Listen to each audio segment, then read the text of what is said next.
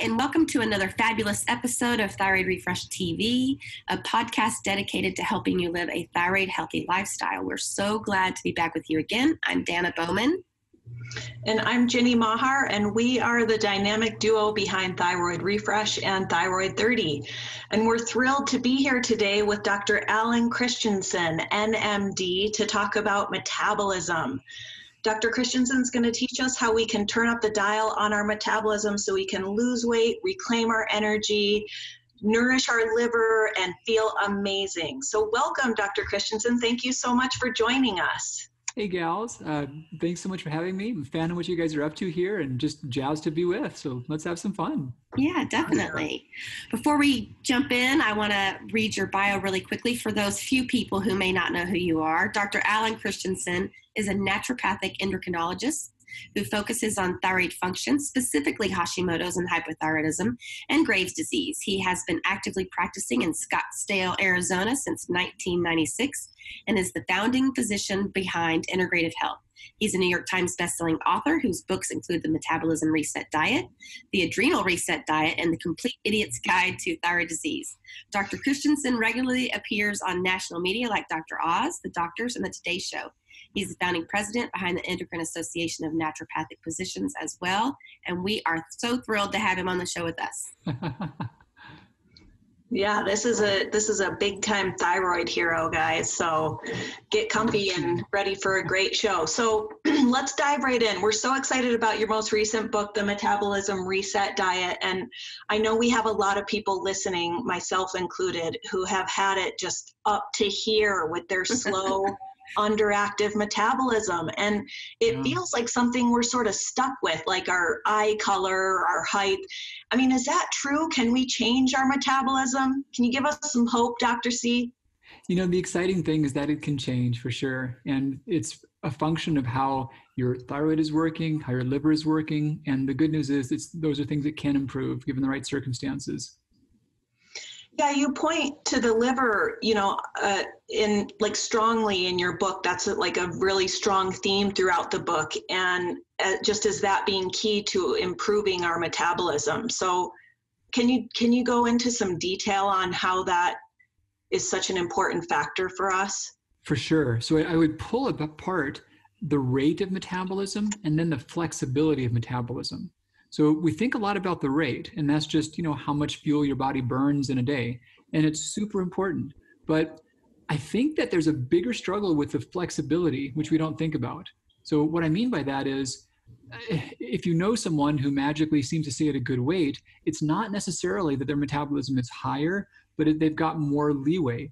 There's never a day in which we get exactly how much food we need to supply our body's energy needs. It never happens. We always get a little more, a little less. It's never going to be precise. And the degree to which your metabolism is flexible is the degree to which a little more doesn't cause catastrophic weight gain like pounds overnight, and a little less doesn't mean you're exhausted and you've got brain fog. So when your metabolism is healthy and flexible, the times where your food intake is somewhat above needs, that's okay. Your body stores that in harmless ways that you can tap into later on for energy. And that's what you do on the days where your food intake happens to be a little lower than your needs are. So your energy should be steady, your weight should be on track and stable, and that shouldn't require heroic discipline or fighting cravings to stay that way. So that's what it means to have a good flexible metabolism back again.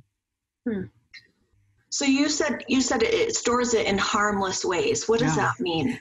Yeah, so awesome question. So I think about everything in the diet in this conversation being relevant as far as fuel goes. So our diet is essential nutrients. It's a lot of things for our flora. There's so many facets to it. But right now, in terms of energy and weight, it's really the fuel part that matters the most.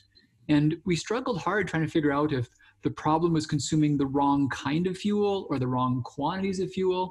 And carbs, fats, ketones, at the level of being burned for energy by your liver, they're actually identical. There's a lot of breakdown that goes on, but they're finally made into a thing called oxaloacetate. So yeah, carbs, fats, ketones, you break down little pieces, they're all nothing more than oxaloacetate. So your liver can't tell them apart. But what does happen is that it can store them in two compartments. So one compartment's called triglyceride, and that's like a slow burning log. And the other compartment is glycogen, and that's like matches or kindling. And if your liver's healthy, you've got some nice logs that can keep you warm over a cold night, but you've also got some matches and kindling you need to get the logs going. Now, what happens when the liver is unhealthy is there's a lot of logs, maybe they're kind of damp and soggy, and there's just not enough kindling to get those logs going. And in that case, even if your food intake is reasonable, your body has energy it could tap into, and you didn't even like overeat, but you can't tap into it. And so the double whammy is it's stuck. There's like the gas tank keeps expanding, but your car's not getting fuel. So you're tired, there's brain fog, and there's even cravings. And maybe for a little while, they'll feel better after eating or after caffeine or after sugar. You're temporarily better, but it's not holding, and your energy is not steady. And that despite that fact, there's all this stuff that should be able to be made into energy, but your body can't tap into it. Wow, I love that metaphor of the campfire metaphor and the kindling that just goes up so much more easily than the logs that can, especially when they're damp. Yeah, you can't imagine have that log burn. Right. So is our body fat, does that go in the log pile, the soggy log pile?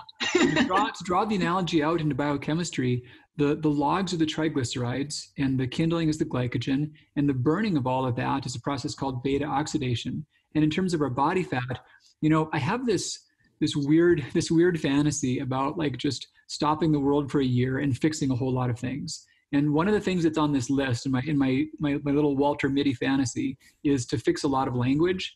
The word fat makes me nuts because it means 5 completely different things that are like not related at all. So dietary fats, dietary oils, circulating triglycerides in the bloodstream, body fat under the skin, body fat around the organs, body fat inside the organs, body fat in the bloodstream. All those things are different, but we call all of them fat. So to answer your question, yeah, it is fat, but when we're healthy, we're storing that as triglycerides and glycogen that we can tap into easily. But when the body can't do that well, you still store, and the overflow ends up being fat inside the liver and around the liver cells. And we hear about like belly fat or visceral fat being bad, and this is bizarre. We did think that in the past. We thought that it was bad, and we thought that when it was inflamed, that was a bad thing. Now we know it's a protective mechanism. It's your body doing its best not to let all this stuff gunk up inside the liver. So you're trying to make visceral fat, and when visceral fat's inflamed, this is wild, it's inflamed because it's trying to grow new cells, or it's trying to grow new fibrous tissue so it can house new cells. It's trying to make a safe place to put this toxic fat. And when it can't do that, then the overflow is in the liver. The liver can put some inside the cells, but then it builds up outside the cells. And the most dangerous thing that happens to our bodies that causes pretty much all the diseases that are not infections or accidents, the common thread is that too much fuel gets jammed inside our cells and gets forced into the mitochondria. And that's what causes cell death, oxidative stress, aging, chronic disease. So when your body has fat elsewhere, or high amounts of glucose or triglycerides in the blood, or fatty liver, those are all last-ditch efforts to keep this fuel from going inside the engine. Because you put fuel in the engine, your cells are dead. And that's worse than any toxin. That's like being deprived of oxygen. So when there's high amounts of glucose in the blood, for example, it's just like an airport that's got nowhere for the planes to land, and it's saying stay up in the pattern, keep flying around the pattern because the runway's full. So when your body's in a high fuel state and you can't process more fuel, you'll stick it in the organs, you'll leave it in the blood, you'll put it wherever, but you're trying hard to not let it get inside the cells. That's what the attempt is all about. Wow, what an incredible way to explain that. I think it just finally makes sense to me how that... Well, and we've been confused and thought that high blood glucose, insulin resistance, that there's somehow these random errors or glitches. And they're not errors or glitches. They are safety mechanisms. So your body intentionally makes itself insulin resistant as one more way to prevent fuel from entering the cells when the cells can't handle that. So the question is not, how do we make this insulin go lower? The question is not, how do we siphon glucose out of the bloodstream? The trick is, how do we change this balance so the body is now burning fuel properly and it can put it down in the right places? I wanted to share something with you. I watched this TED Talk, and I'm going to flub it up a little bit, but maybe you can help me. Really cool guy talking about diabetes, saying maybe we've got it wrong. Mm-hmm. Maybe we've got it backwards. Maybe it's not the fat and all of that stuff. Maybe that's the preservation that the body's doing. Yep, that's exactly right. So right. maybe you really need to look at it like that, like people that have diabetes, they can't help it. They really can't, and their body's showing, right? So it's like a backwards kind of way to look at things from what we're taught. Yeah, and the bizarre thing is that I spoke to a gentleman last week who was a friend of a friend, and he confided that he was struggling. He's about 380 pounds, and his doctors were surprised that he was not diabetic. And this has been a big point of confusion too, because some people seem to gain a lot of weight and not become unhealthy. And there's others who are not all that heavy, but they will then develop diabetes or heart disease. And so the person who was 380 pounds, they were an outlier in terms of how well their bodies could grow fat. Most people couldn't do that. But because his body could, he was able to take all that fuel and make it mostly into subcutaneous fat, which is rather harmless. And so he's still at risk, and we still want to improve his health. But he had a higher fat tolerance point. His body could make fat better than someone else's could. And he wasn't happy with it for a lot of reasons. He couldn't breathe well at night. He's got joint problems. But chemically, it's protecting him against this extra fuel by having a bigger rug to sweep the fuel under is what it really is. Whereas someone else, there's many people that are classified as normal body weight. Maybe they don't have enough muscle mass, but they're not overtly heavy. And yet they could be developing diabetes before he could. So they don't have that same ability to grow fat. Their body can't do that. So whatever extra fuel they have, either it gets stuffed inside the organs or it's just circulating as glucose or triglycerides. So yeah, that's the difference. Mm. And, one of the things he said was that he had, made a mistake and someone came in to the ER and he made a judgment. You have it? It was Peter Attia. It was a really good talk. You're right. It was amazing. Yeah. And he was saying that he felt bad later because he, made a judgment. And basically what it turned out to be was that this person couldn't help it, that it wasn't their fault. Mm-hmm. And I love that that's what you're explaining kind of says that. It's like your body's trying to tell you something. It's showing you something. Thank you. Well, right? What's happening too is that your appetite is not reflective of the fuel that you're carrying. It's reflective of the fuel that you have access to. Right. So you could have all this fuel you theoretically have access to, but if your body can't get to it, you're low energy and you're trying to get fuel. But at the same time, part of your system is working so hard to block all this extra fuel from getting out that it's just like you're hungry. It's just like, like you're adrift at sea and you've got all this water, but you can't drink because it's salt water. That's where your body is. You've got this fat in places that are excessive, and yet you need energy. So yeah, people can still be hungry in ways, even though there's too much there that they could use with. I love the salt water analogy too. He's got great analogies, right? No, so great. So how common is it, and how can we tell if this is, what's happening inside our bodies? That's a really good question. So the state that I'm describing, this fuel overload in the organs, it's really a continuum of events that when it's far enough along, we would call fatty liver syndrome. So a lot of things are on a continuum. Like you guys know that a normal TSH is not always great and that you can be outside of optimal. And we always have these magic lines in medicine to where, you wake up one morning and your fasting blood sugar is 126. Well, now you're diabetic. The morning before when you were 125, you were not diabetic. And of course, the 125 person is not in the same category as someone who's 85, but they're both non-diabetic, right? So things are on a continuum, even though we draw a line and define a disease at some certain point. And fatty liver disease by itself, even the real active form, is way more common than people think. But the earlier stages of that are incredibly common. One researcher argued that the main way you would know if someone has this happening is if they fall into any one of three categories. So one is just overweight based upon height and weight. One would be obese based upon height and weight.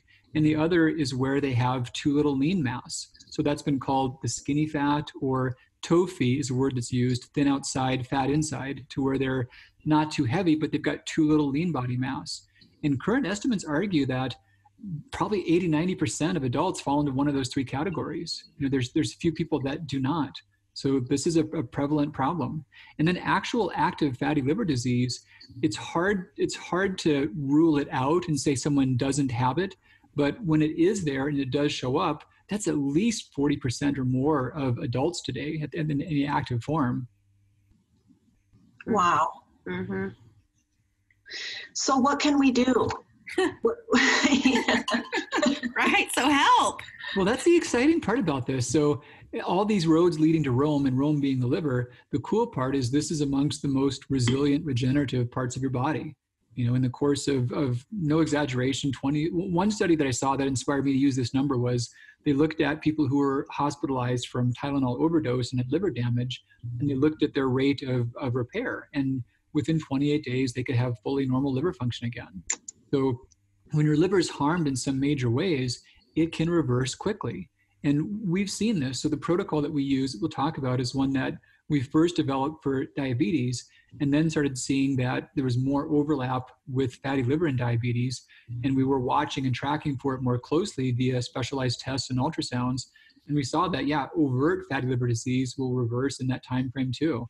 And those who are on the continuum and they're not aware of having a liver problem, but their appetite, their energy levels, and their weight just don't spontaneously sync up into a good place, then yeah, that can reverse.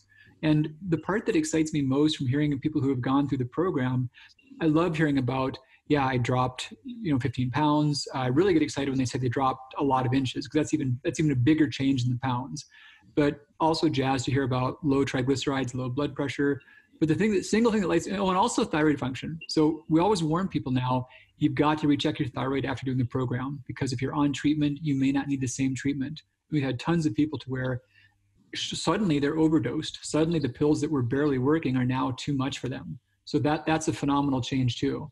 And the coolest level of all is when they tell us 6 months later, hey, I did this 6 months ago and I saw some great short-term effects. And then afterward, I went back to, the reasonably healthy diet that I was doing before, and it's working. It didn't in the past. I was eating well and I was trying, but I wasn't getting the results I wanted. And now after this switch, I can do these reasonable steps and I'm maintaining these results. So that's the coolest part of all, is when the body changes. Reset. It lasts. It's a reset. Yep. It's a reset, right? It's a true reset. I'm glad you brought up the thyroid, because that was my next question, is how does that factor into this, the body system? It's bizarre. So we always think about what is the driver of inflammation. And that's the thing behind autoimmunity, behind a lot of just chronic pain patterns. And we've thought about a lot of exotic causes. And, maybe it's the fact that our bodies have a lot of plastics, or maybe we were exposed to molds, or maybe we got chronic infections. And, it doesn't have to be one thing in isolation. There can be multiple factors for some people. But there was some tables I looked at that showed the relative effects of different inflammatory cytokines. So there's some cytokines that come from toxic exposure, some from infections, some from other immune stressors. And then there's those that are formed by this kind of fat that builds up inside the organ cells. So those are called adipokines, adipose like fat, and then cytokine like cytokine. And they are the most powerful pro-inflammatory chemical in our bodies. So just like, seriously, like 2 grams of extra fat inside the organs, 2 grams, like 2 paper clips worth of mass. That extra 2 grams can be a larger driver of inflammation than having a raging viral infection would be, or having, tons of mercury in the body. Those things are bad. I don't want to discount that. But if you could rank it all up, that's like the biggest poison there is.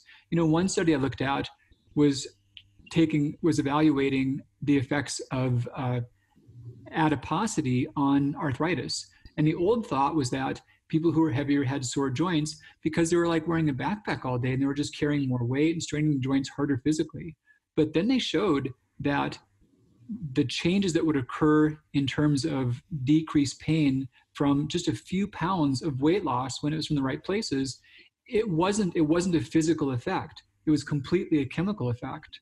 So it's not carrying the weight that makes you hurt.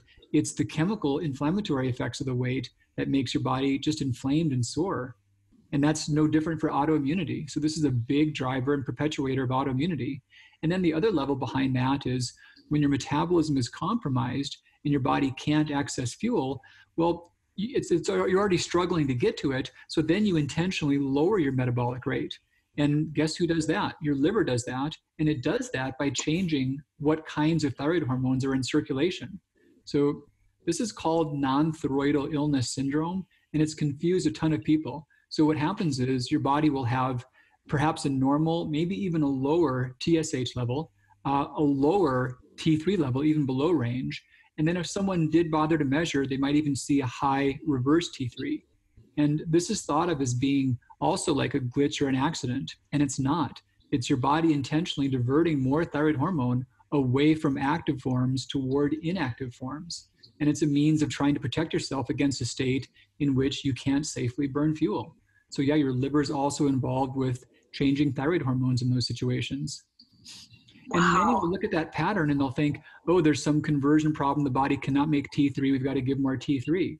No, the body can choose that. The body's doing that on purpose. You're trying to be gentle on a sputtering engine with a flashing light as you're driving back to the garage. So the trick is not how do you push the gas pedal harder. The trick is, why is the engine sputtering? Yeah. Right. So if somebody, say, has a lower T3, free T3, is your first course of action going to be let's give some love to the liver? Well, there's so it could be a matter of simply extra trapped toxic fat inside the liver being the culprit. There could be other culprits, but it's called non-thyroidal illness syndrome. If you guys are curious, I'll give you a link. I got, for some reason, something pushed me. That's right, someone wrote in and asked about this, and this person had a young daughter who was told that she had unusually high levels of reverse T3 and that it was a problem with her chronic fatigue.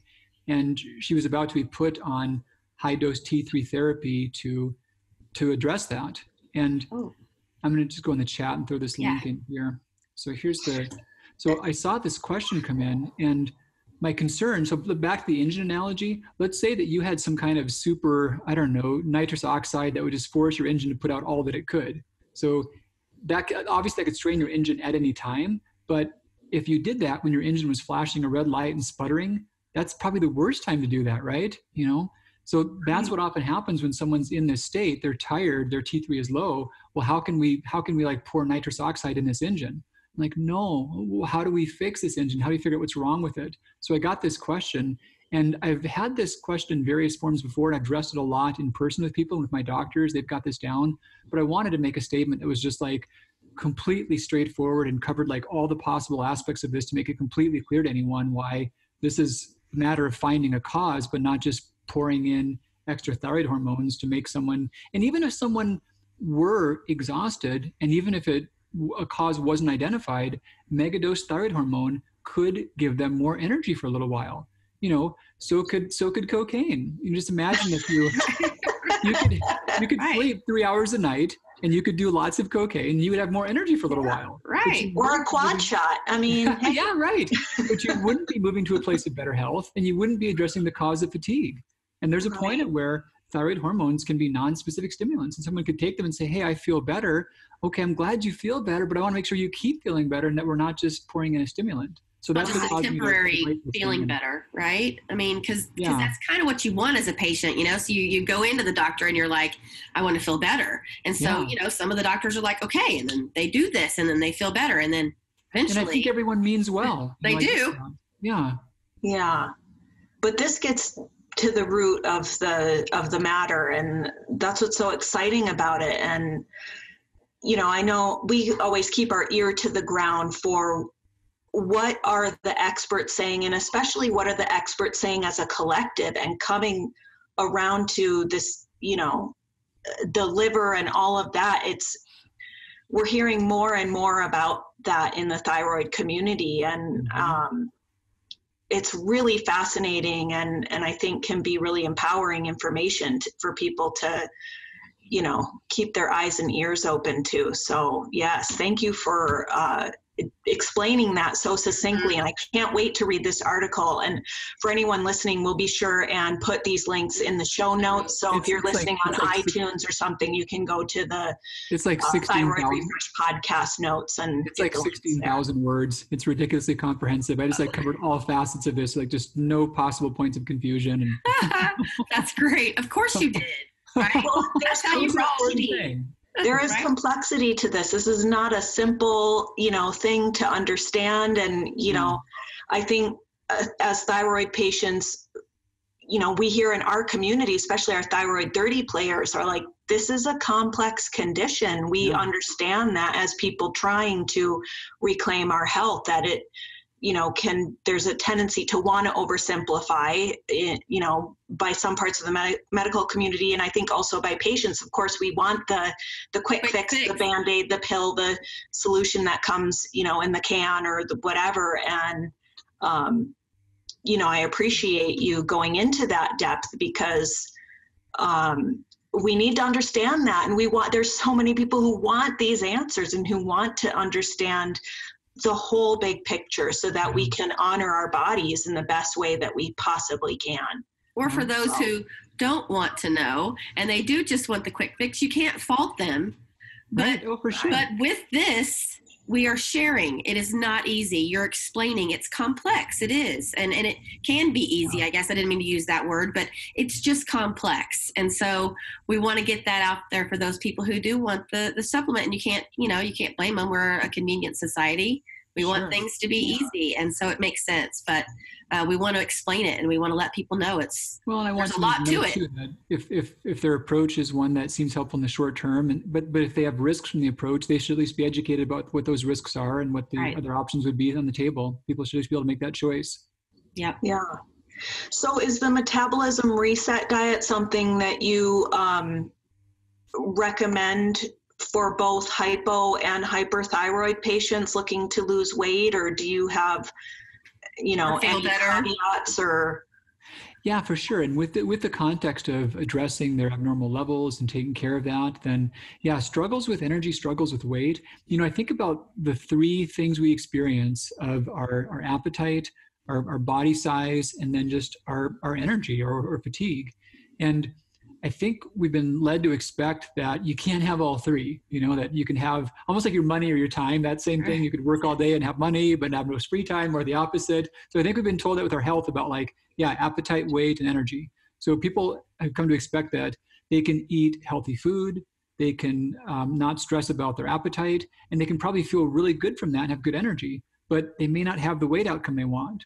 Or on the other hand, they could go on a highly restrictive diet and just micromanage things and starve themselves and get their weight where they want it to be. But they sure as heck know that they're not going to be energized and they're going to be fighting against their appetite if they're there. So the goal about this is, how do you get those three things to come and line up again? Because when your body's healthy, they should. Mm-hmm. Man, wouldn't that be nice? It does feel like, that is the elusive thing, is to get all those things happening at the same time. It's like a Rubik's Cube where you get one color on and the others get pushed off. And or like whack-a-mole, solve one thing, another thing pops up. And and I'm so glued, because I absolutely fall into that camp of, it is hard for me I can eat really well, and I can be really active, and I can eat well while I'm being really active, but I'm a chef. I love food. I probably overdo it. And so I struggle with weight. And, now I'm thinking so much about my whole system and my liver too, but it's so great. Right. This is research to do, but. This is not 50 new rules to live your life by. I've got a chapter that talks about maintenance. It's really not complicated. The maintenance is not a detailed thing, but the real idea is you can be autoimmune paleo, you can be vegan, you can be Mediterranean, whatever kind of diet you're on, healthy diet, that's cool. There's ways you can do the 20-day program within those guidelines. And then afterward, you should be able to go back to a meal program that fits with your life and your beliefs and your preference as well, and get better health from that than you were before. Well, I was just about to ask you to give us a little bit of the gist of the metabolism reset, but I guess you kind of did. Can you elaborate just a little bit more for those that are listening? Of course, we want them to go out and get your book, but I want them to understand a little bit more about kind of what you were thinking when you planned this, and how did you get 20 days and where it came from and how it works. So that part of it, this was first made for diabetes. And there was a study that I saw in which this was done in the UK, and they did a meal replacement program with diabetics for 6 weeks. And they saw via CT scan that their pancreases could regrow the vesicles that stored insulin. So this was type 2 diabetics, but many had been so for over a decade. And so it physically changed them into non-diabetics, and they were stable afterward. Now, the original study, I thought, that's awesome. Any way you could do that is worth it. It was highly restrictive. It was about 600 liquid calories, and it wasn't even good food. It was, I don't know, like a lot of yeah, it was stuff like that. Seriously, Right? It was like corn syrup solids and corn oil things. And stuff that I wouldn't feel good about telling someone to consume. So we kept testing how we could do that if we made it to where there was some solid food involved. We wanted someone not to lose muscle mass along the way, so we wanted to use a bit more protein. With rapid weight loss, there can also be concerns about causing gout or gallstones to unmask.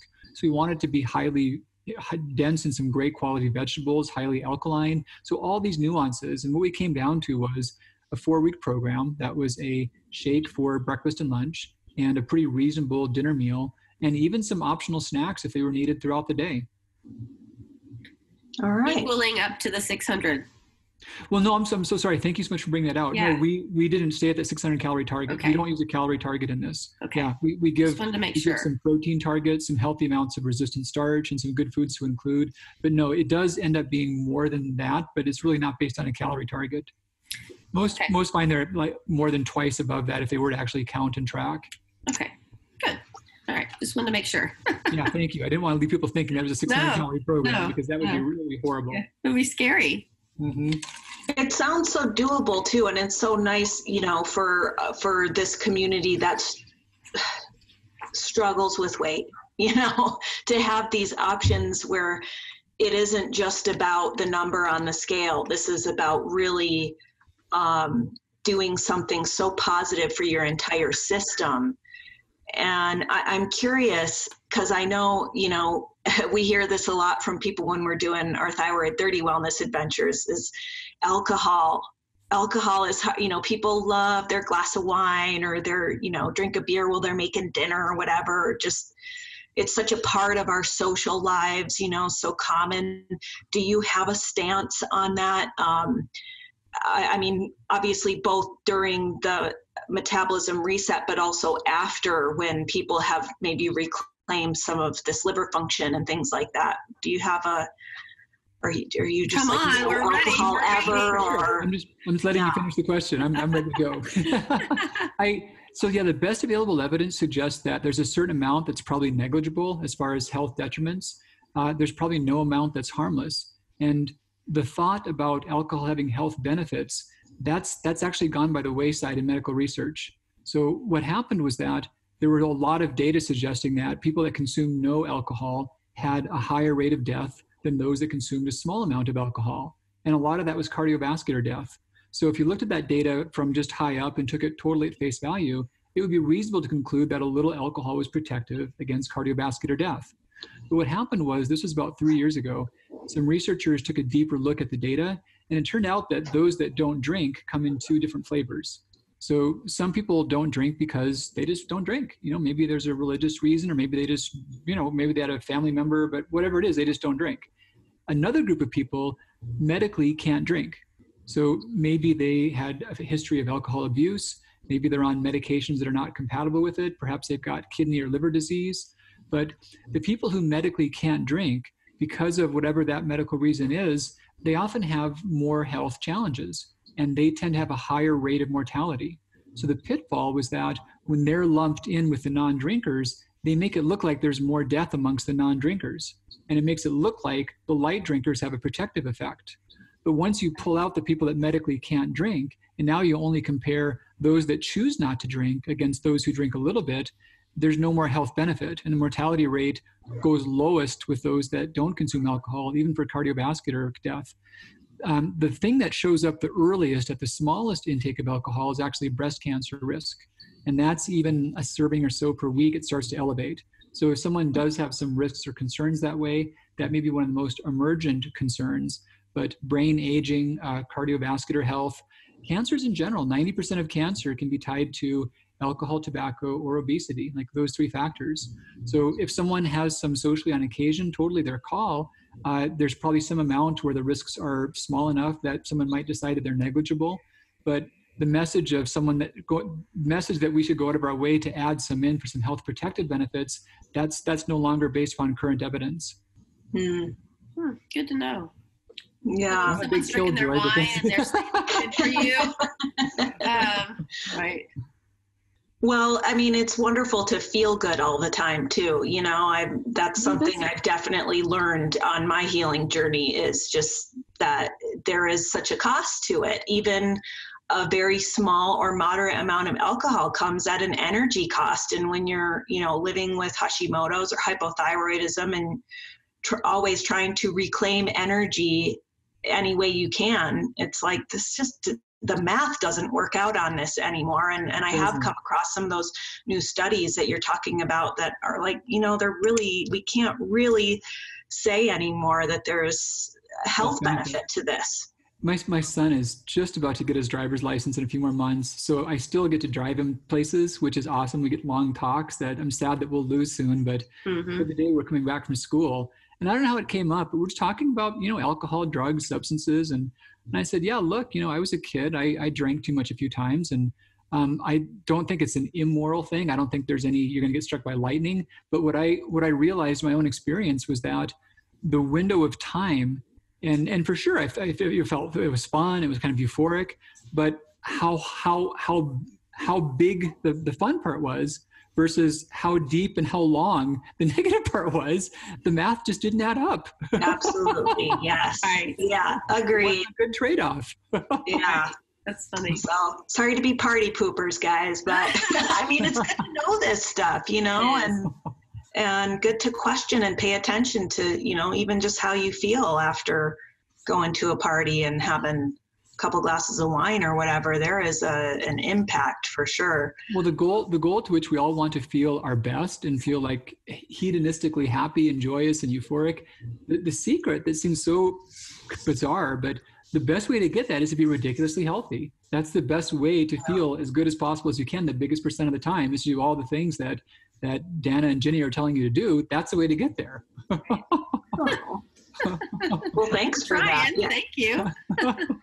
We spent the weekend doing yard work at our house, and I was so exhausted yesterday after 2 full days. We're tearing down our potting shed and, going to the dump and just the whole, our bodies are tired.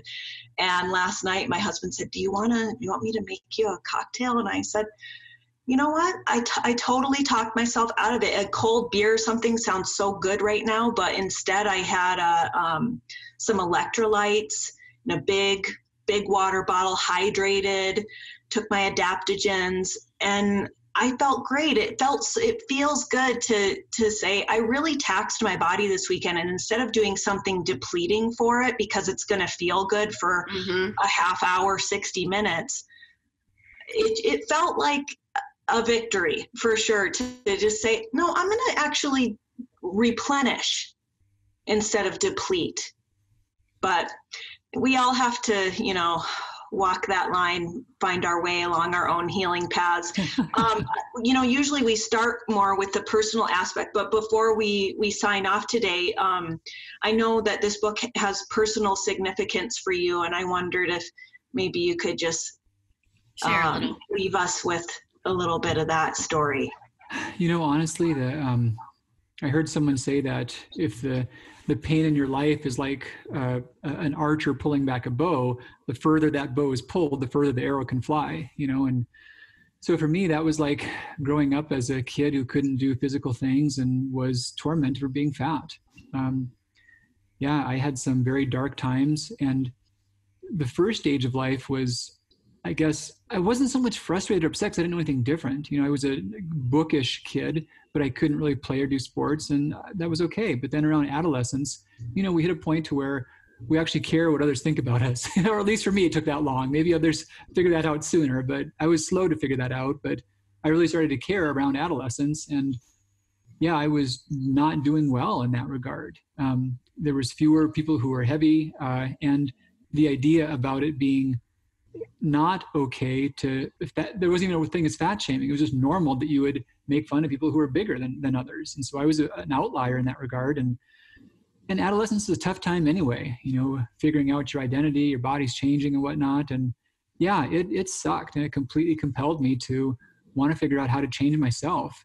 And the experience was that the quality of your health, if it wasn't where you wanted it to be, nothing else really mattered. If you were feeling badly about your body and like it wasn't aligned with what you wanted, and you couldn't do things you wanted to do physically, nothing else would really make up for that. That was just like the bottom of the needs. Like, you got to plug in the computer before you play with anything else. So I realized that, and I also realized that information could improve that, and therefore just completely change your life and let you live a life that you want by just not having that be a block for you. And then also I learned that the information didn't always come from the expected sources. I had seen doctors, I was given medications for my seizures and whatnot, but I wasn't really given things that helped to change my health in the ways that I wanted. But books and authors and health experts, their advice, when I acted on it and took some steps to figure out what would work best for me and personalize it, and then stuck with it, then was consistent. When I put those things together, it completely changed my life. And I realized as a kid, when I was 12, I'm like, geez, there's stuff that people could figure out that could be this awesome, but they're not really hearing it. And it just planted a seed. And then in my residency, more than anything else, I connected with those who had thyroid disease, because I saw that they had a lot of the same symptoms that I had, but lifestyle alone wouldn't do it unless they had some basic normal level of hormonal stability. And also I saw that the recommendations they had to make sense out of the conventional ones were just even worse than now. Normal TSHs went up to 12 when I started practicing, you guys. That was normal. Yeah. I can't. Wow, I can't. Holy moly. And the alternative world was the Wild West. Any symptom could be any megadose of thyroid medicine with like no restraint or no caution. So I saw that there was something completely being missed here, and I dove deep into that. 1994 in my residency was when I first started getting into that, and it's been ever since. And that was totally driven by my own history. Wow. Well, let's just have a moment of thanks that that isn't the case anymore, that 12 is considered a normal TSH. And thanks so much to you for the work you've done. We're in the business of cheerleading, right? And we always try to get that across to people that our biggest challenges, if we let them, can become our biggest strengths. And so thank you for sharing that personal story, and thank you for the work that you do for all of us to benefit from. So I just got goosebumps. If I can super briefly apologize for creating confusion. I often say things that are different from what other conventional or natural thyroid experts do. And I completely do not like controversy and confusion. I wish to avoid them in all purposes, but this stuff is so important, and thyroid hormones are life and death. And so I took a lot of things at face value in my earliest years, but I saw that they didn't pan out in the ways that I expected. So I've always just dug a few levels deeper. And I hate the fact that I say things that often do create confusion or go against what my friends say, but I couldn't live with myself if I didn't give you guys the best information I could find. And that's why we love you. Yeah. And that's why I had you on my other show a few times, and that's why we're having you on today, because you're just one of those pioneers. So thank you so much, truly. So thank you so much to Dr. Alan Christianson for being here with us today. And for our listeners, you can find Dr. Christianson's book on, where should they go to find the Metabolism Reset? Or your other books? Thing too that's even easier for them. Let me give you guys a link. Each month we do a free challenge. So we'll do a week's program where someone can learn all about the metabolism reset, and they can get guidance and cooking videos, and they can dive into that first week and try that out. Many get some big benefits in the first week, and that's totally cool. You can take that and run with it. Others say, I like this, I want to do the rest. And in which case, yeah, they can grab the book, they can do an online program, but anyone can jump into that first week totally for free, and they can go there and looks like we've got one kicking off June 3rd for the next one. So yeah, that's available for the public. Awesome. Well, thank you. And that's great to know about. And thank you all for joining us for where we give you the inspiration and information you need to live thyroid healthy. To receive your free Thyroid Thrivers grocery guide, you can visit us at thyroidrefresh.com. And to learn more about Thyroid 30, our revolutionary 30-day wellness adventure, you can go to thyroidrefresh.com/thyroid30. You do have the power to heal, and we have the tools and the great minds like Dr. Christianson to share their incredible information and research and life's work with you. So thank you again for being here with us. My pleasure. And if you've enjoyed this podcast and would like to help us continue to inspire and empower thyroid patients worldwide, please leave us a review on iTunes. It would make our day. It really would. You are what makes this community the amazing resource it is. We so appreciate your listenership and your support. We're Dana and Jenny wishing you the best of health. See you next time. Thanks, guys. Bye. Thanks, guys.